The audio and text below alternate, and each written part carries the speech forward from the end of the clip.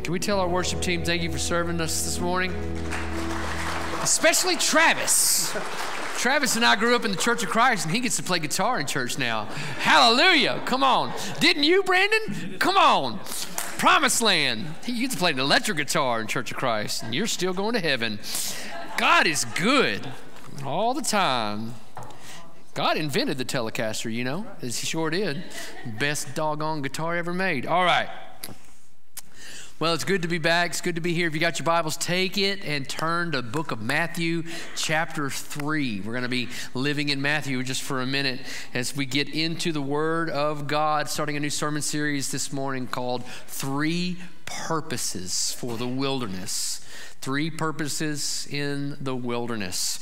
The events of Jesus' life from his birth to being a toddler are very vague in Scripture by intention of the Lord. The only things that we know about Jesus as a toddler and a child is that he was born in the city of Bethlehem, that his family moved him to Egypt for a time until it was safe to go back into Israel, where his family located in Nazareth, and that's where Jesus grew up as a toddler and as a young child. We hear nothing about the way that he grew up as a child or anything about that until he's the age of 12. And every year, Jewish families would make a trek from wherever they lived down to the center, the center of theology for Israel, which was the city of Jerusalem, where the temple was, for the feast of Passover. And families would come in caravans, and they would go down and they would make sacrifices for sin, participate in the feast of Passover, and then they would make the trek all the way back to where they lived. At the age of 12, Jesus' family came down from Nazareth, went into the city of Jerusalem,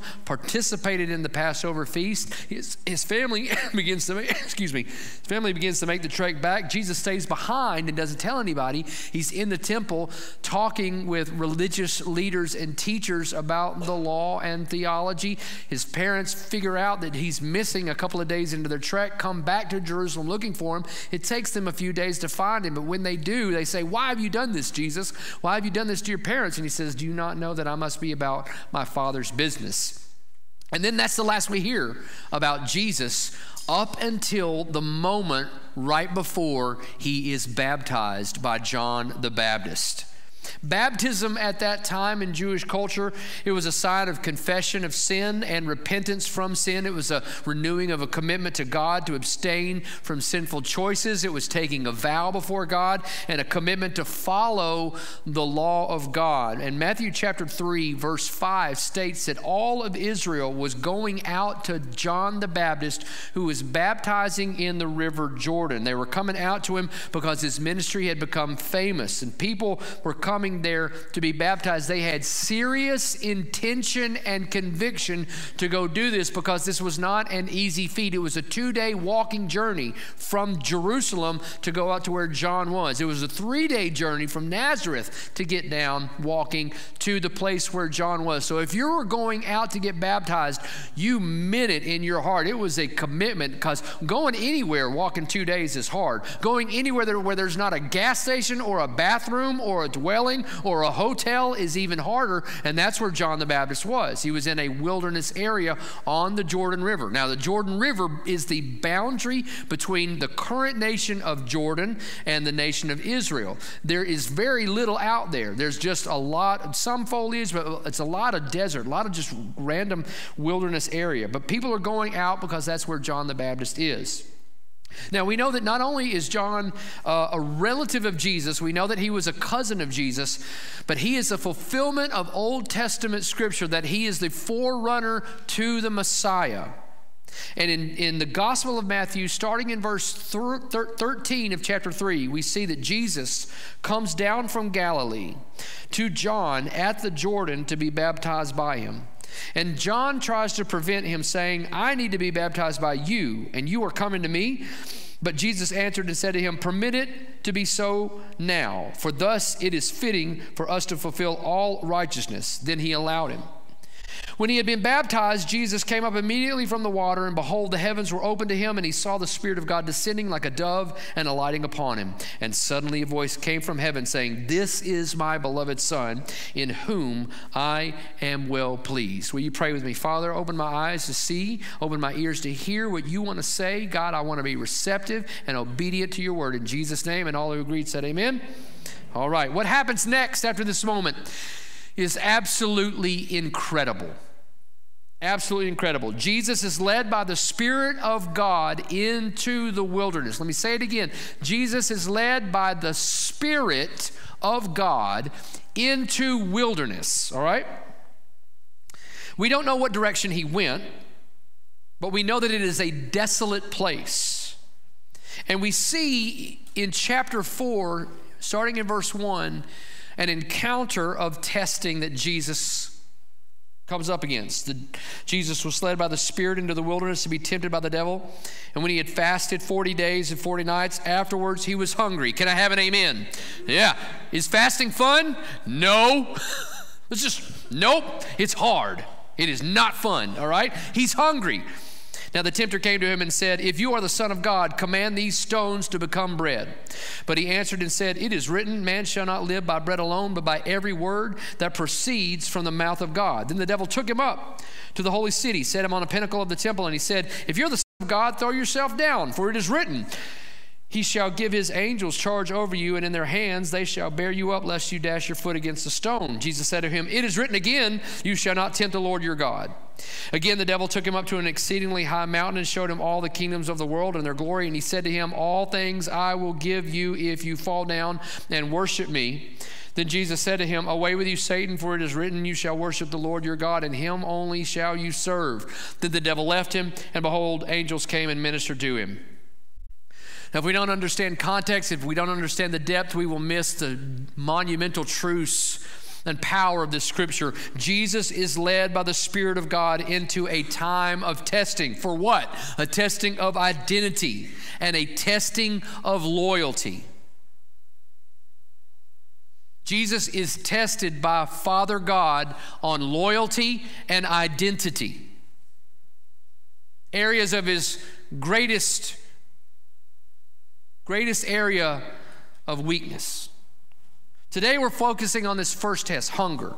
Something we all work for and we work very hard to get is comfort. We work for comfort like nothing else because comfort is relief from stress, from anxiety, from pain. Comfort is being consoled in the moment of grief. It is being given peace in the moment of panic. Comfort is given in the means of food. What do we call food that we like? Comfort food, right. The desire for comfort is one of the most powerful driving forces on earth. Let me prove it to you. Base the conclusion of so many of our decisions on the scale of comfort. Imagine in your heart that there's a scale. So many of our decisions, comfort has such a loud voice in it. Will this decision be comfortable? Will this decision I'm about to make bring me immediate comfort? Will this decision bring me discomfort? Will this experience I'm about to enter into be uncomfortable? Comfort has a say in all of that. And these questions, they fly through our minds so fast, and they answer, it happens so quickly in a flash. We are sometimes unaware that the filter of comfort is running in the background of our mind, dominating the outcome of every one of our decisions. Let me show it to you. The question, what are we going to eat today after church? You're going to base that on comfort. Who should we hang out with tonight? You're going to base that decision on comfort. Should I exercise now or should I exercise later? That's always later. Amen. Hallelujah. Yeah, that's right. No, that's on comfort. Comfort's got a say in that. Can I have a piece of cake today? Heaven, yes, I can. Comfort. All right. Do I need to help this person right now? Comfort's got a say in that. Should I give this thing away? Comfort's going to have a say in that.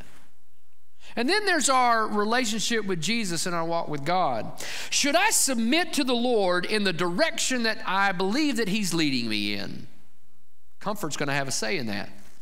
Should I say to this person what God wants me to say to them? Comfort's got a say in that. Should I stop and read and pray at this time in the day? Comfort's got a say in that. Should I stop this activity that is in direct opposition of the will of God for my life?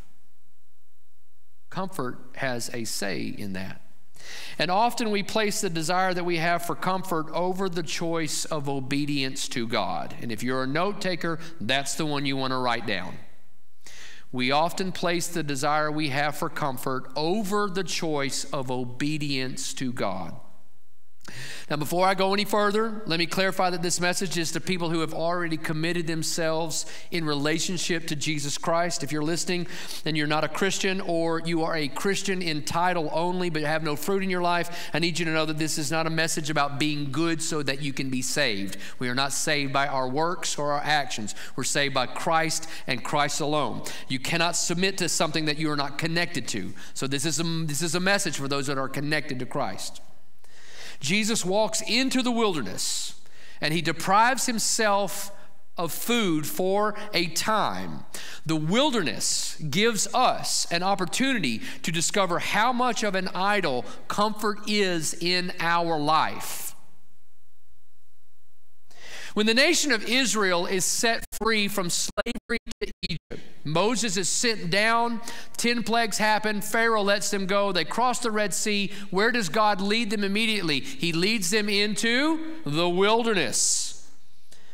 He provides for them water in the desert. He gives them food on the ground in the form of manna. He protects them every day, but the situation was uncomfortable. It was not ideal, and they began to complain against God and against the leader that God had set over them, Moses.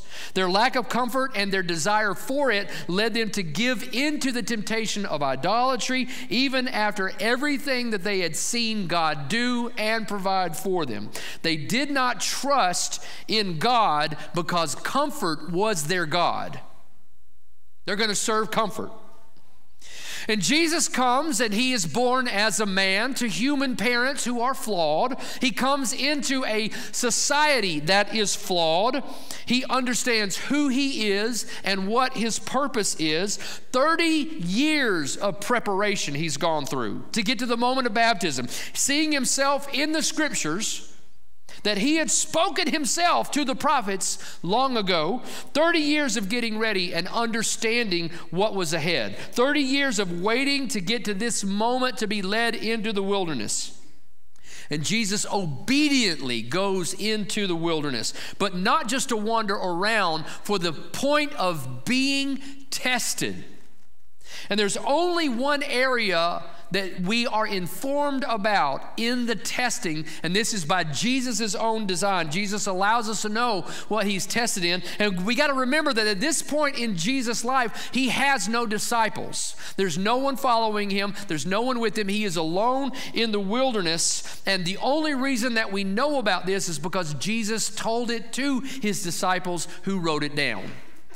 Matthew gives the account of this, Mark gives the account of this, and Luke also gives the account of this. Jesus is tested in the area of His weakest link, what would eventually get Him crucified. Are you really the Son of God? The answer to that question has monumental conflicts. Monumental ones. Matthew chapter 4.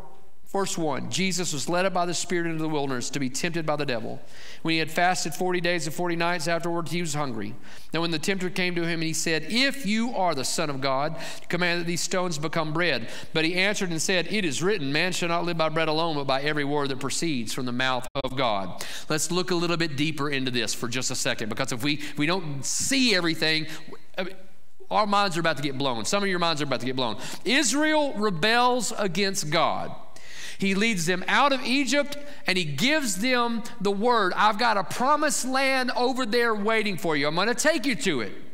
He leads them to the wilderness, across all of this area that is now the country of Jordan, up to the river Jordan that is the border of Israel, and shows them this promised land, the land flowing with milk and a land flowing with honey. Now, having just gotten back from Israel, I'm happy to tell you that I thought that the honey thing was about bees, and it's not. They make honey out of dates.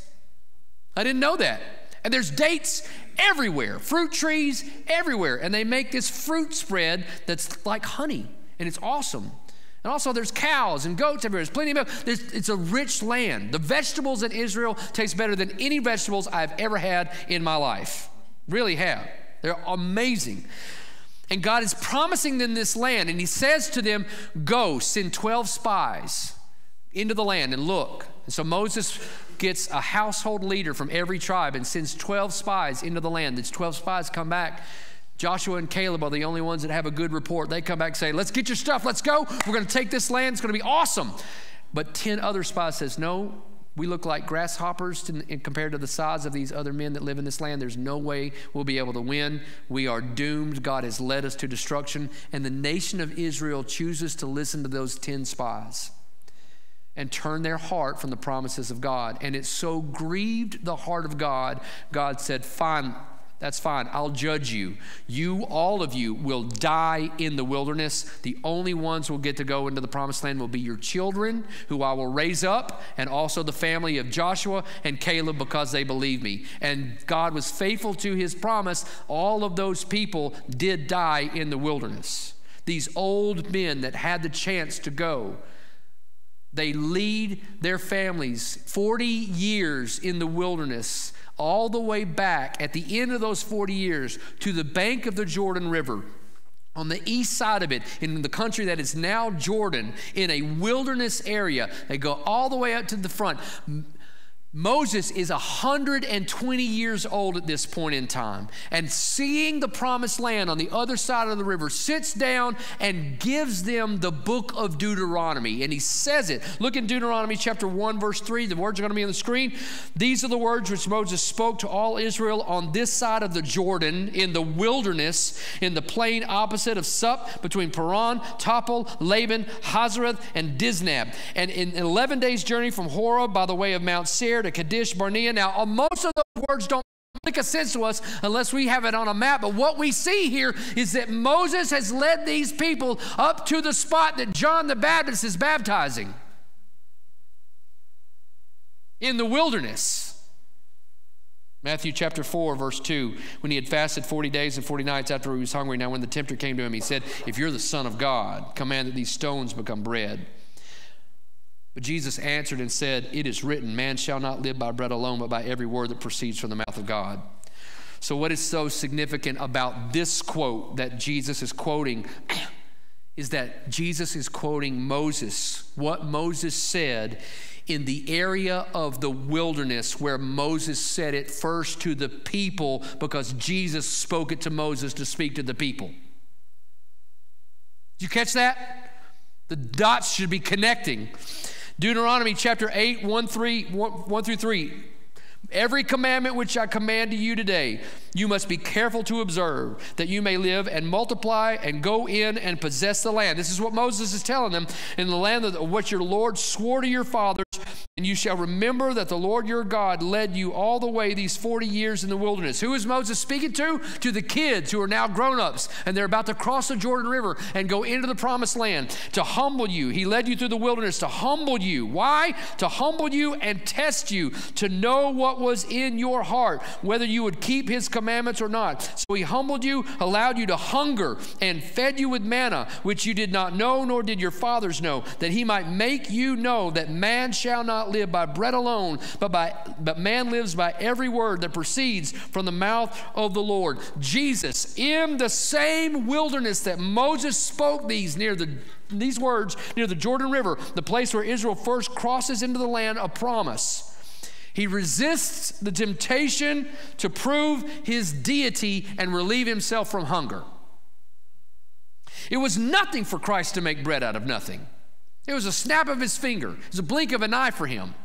His first miracle recorded was changing water into wine. His 19th miracle was feeding the 5,000 with just a few loaves and few bread. His 24th miracle was feeding 4,000 men with just a few loaves and bread. It's nothing for Jesus to make bread out of nothing. But the temptation, the test to prove to the devil that he really was the Son of the Most High God. The devil was saying, did you really hear the Lord speak in your baptism? Was that really God? Are you really God? Is God a liar? Prove that God's not a liar. Jesus didn't have any need to prove anything.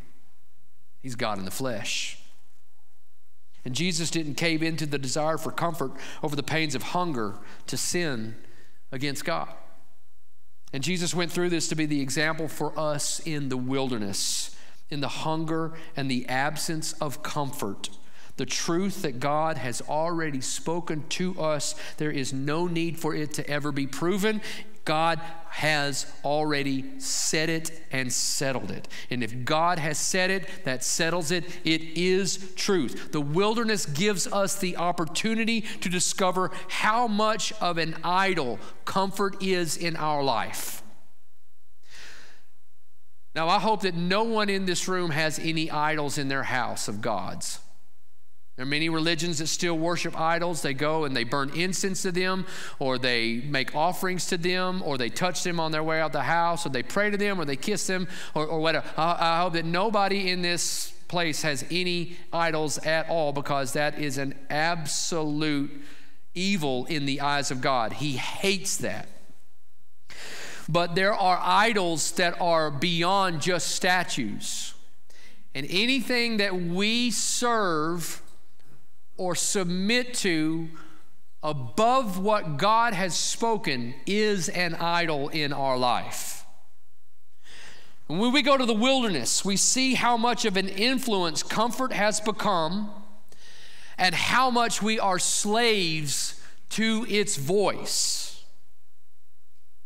The master comfort says, don't do that. It's going to be uncomfortable. The crack of that whip, we submit as a slave to that. When we go to the wilderness, the voice of the enemy can be recognized and combated with truth from Scripture. When we have the word deep in our hearts and temptation in the area of our strongest weakness comes in, the wilderness allows us to see what that weakness is and to submit it to the Lord and allow His power to come into us, and we use the word against the enemy, which the enemy cannot stand against the word. Willpower, not going to work. Sometimes accountability, not going to have any kind of influence. The word of God always, always defeats the enemy. When we go to the wilderness, it exposes whether or not we worship the God of self or the God of the universe. Because you get to the wilderness and everything is quiet. There's no distractions. And the voice of the enemy becomes very, very clear. And you find out whether or not you're actually serving God or you're serving you. And these are the reasons that we don't go to the wilderness.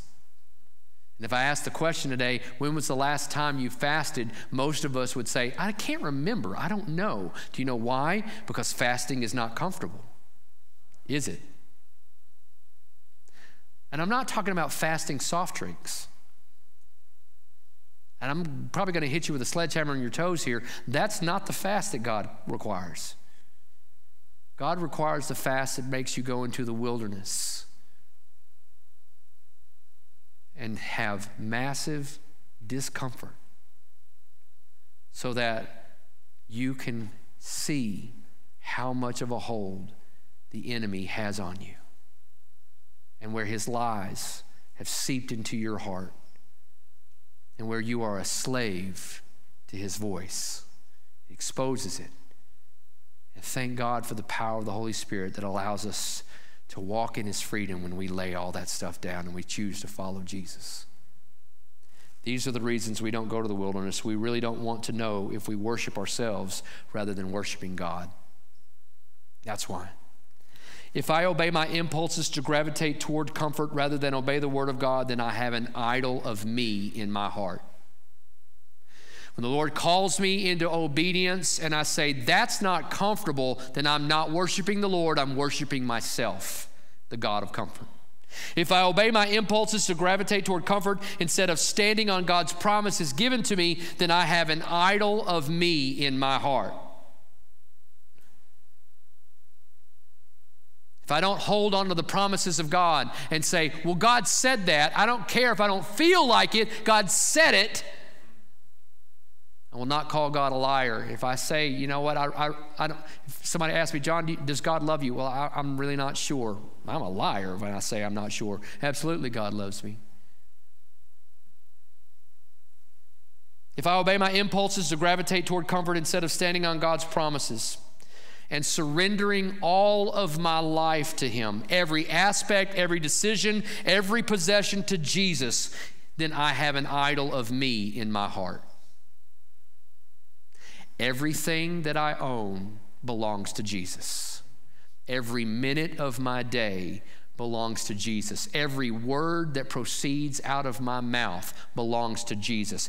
The way that I make my decisions belongs to Jesus. What I do, say, go, live, everything belongs to Jesus. Matthew chapter 4:4, he said, it is written, man shall not live by bread alone, but by every word that proceeds from the mouth of God. That word, it is written, that phrase, that is not a suggestion. It's not a suggestion. That means that God's heart has been made known to mankind. This is the will of the one that created everything. He goes on to say, man shall not live by bread alone. God gives us all things for comfort. Comfort is good. God gives us all things for comfort, but those things are of lesser importance. Every word that proceeds from the mouth of God, these words spoken by God have preeminence of value over anything in this world, especially the things that bring us comfort. Anything that gets in the way of the words of God should be resisted and rejected, even if it costs me my comfort. And so when God calls you into something, and you feel that nudge to jump into something where it's a leap of faith and you feel unqualified, but you feel that God's called you anyway, and you get into it and you're excited about it, and then all hell breaks loose and people are getting sick in your family and your car's breaking down and your bank account's empty, and all of a sudden everybody's mad at you and people are sending you nasty emails and talking to you bad and talking behind your back, and everything goes to haywire, and you think, well, if this was the Lord, then it would be comfortable, right? And the temptation, the scale of your heart says, you should quit this because it's not comfortable. Even though God is the one that led you to do it and spoke it and empowered you and put you in it, you should give up because God wants you to be comfortable. That is when you know you have an idol in your life and you are worshiping at the altar of that idol. When the Lord calls you, you stay in it until He calls you out of it to the next chapter. And when the Lord speaks to you a promise from His Word, you hold on to that because it is written, and God is truth. And no matter how my emotions feel or what anyone says to me or leads me in any direction away from that truth, if God has said it, I'm not going to go any other way, no matter what is comfortable. If God calls me to give something away, no matter how hard I've worked for it, what it costs me, what it's going to make me look like in the public, what my family's going to say about me, if God calls me to live somewhere, if God calls me to say something, if God calls me to do something, no matter what it is, if it costs me my comfort, that's fine, because comfort is not God. Not anymore. I've cast that idol out, and I'm going to obey Jesus. And Jesus gives us the wilderness to expose that. And church, I want to call us into the wilderness. I want to call us into a season of wilderness where we open up our hearts and say, Lord, I am so distracted. My heart is lukewarm. I'm not passionate about you. I'm just coasting. And there's so much noise, I can't hear what the devil is even saying to me. And I need to get away from it. And I need to enter in a time of wilderness where I can hear you again and you can expose some stuff again. I'm calling us into a season of wilderness. I don't know what that looks like for you. The Holy Spirit does. But I know that's what he's calling out for me. I've been praying for 6 days. Lord Jesus, please expose in my heart whatever offends you. For 6 days, I've been coming back to the God of comfort. Sometimes we need to go to the wilderness to find out who really is the God I serve. Is it me? Or is it the Lord God Almighty? I tell you, anytime the Lord calls us to say something to someone in the name of Jesus, and we think, I'm not going to say anything to them. They're probably not going to like it. They might get mad and get offended. It might cost me a friendship. Probably could cost me a promotion. They're not going to go out with me on a second date. That's when we know we have a God of comfort that we're kneeling down to. When the Lord calls us to stop a sinful lifestyle, and the Lord is calling us to obediently walk away from sin, we say, nah, I like what I'm doing. I really like the way that it feels. And I can just ask for forgiveness. I can change later. We know that we are kneeling down at an altar that we have built to a false God of comfort instead of obeying the Lord Jesus. This is why we need the wilderness. This is why the Lord brings us into the wilderness. And so we're going to sing a song. I love Pastor Brandon, our worship leader. He had no clue I was preaching this message, but man, he can pick out a song by the Holy Spirit. And God is faithful when we are faithless. And many of us can look back on our life and we see that there was a time in our past that we were more passionate about Jesus. We had more fire in our heart about Jesus in the past than we do right now. If that's you, then the Lord is speaking to you that he wants you to abandon everything that gets in the way and recommit your life to him and get fired up by the power of the Holy Spirit by going through the wilderness. God may call you into a season of fasting. God may call you into a season of retreating from fellowship and social groups that you're normally part of. God may call you from stopping a lot of stuff in your life just to get clarity and let the Holy Spirit work on you. And it will be uncomfortable. I promise you it will be uncomfortable. I promise you it will hurt. I promise you it will be hard. I promise you you will regret it. I promise you you'll be tempted to quit and give up. I promise you. But if you look at every one of Jesus' disciples and how he would lead them out continually from the crowds into the wilderness to get recharged, what's he doing? He's helping them focus. What's the most important thing? Submission to Jesus. So, Father, for everyone who's in here, Lord, including myself, who has submitted to the God of comfort instead of submitting to you, Lord, I ask forgiveness. God, for every careless decision, Lord Jesus, where I've chosen comfort over your will, God, forgive. God, for every time, Lord God, that I've not believed your promises, I've not believed what is written, Lord, forgive me for caving into that temptation.